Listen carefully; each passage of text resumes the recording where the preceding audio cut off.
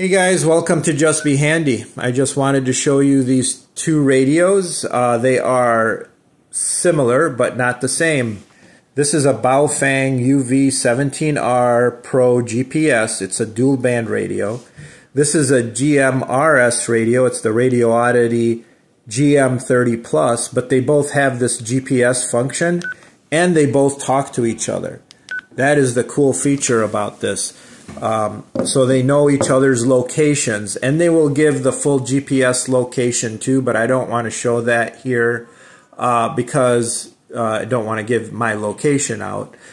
The other thing is they both will fit into the cradle that came with the Baofeng. You can see that one shows that it's charged, and then for this one here, I just have to hold it a little bit better. There we go. It's also connecting and would be able to charge it. The only difference is the batteries are a different size and they are not interchangeable, but the plus and minus on either one of them is the same, so they do charge. This one's a little bit larger battery capacity as well. They do have the same functionalities, so they sound the same, they look the same, they function the same, the menu structures are the same. 24, 23, 24, 23. And so it's easy. If you know one of these radios, you'll know the other. And another cool thing is utilizing the programming cable. You can program both of them on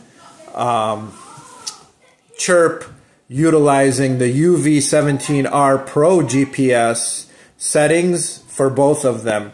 You don't need to do the Radio Oddity proprietary programming that's only for Windows. You can definitely utilize Chirp, but you have to use the Baofeng UV-17R Pro GPS set up to be able to program this radio. I hope you found this informative. Please give us a thumbs up. Let me know what your thoughts are, which radio you end up getting. I know it's easier to get this license. The dual band would require a ham license, but definitely would love to hear what your thoughts are. They do communicate with each other. This one's limited to GM-RS channels only. And again, that one will do the dual band, and it will do GM-RS channels as well.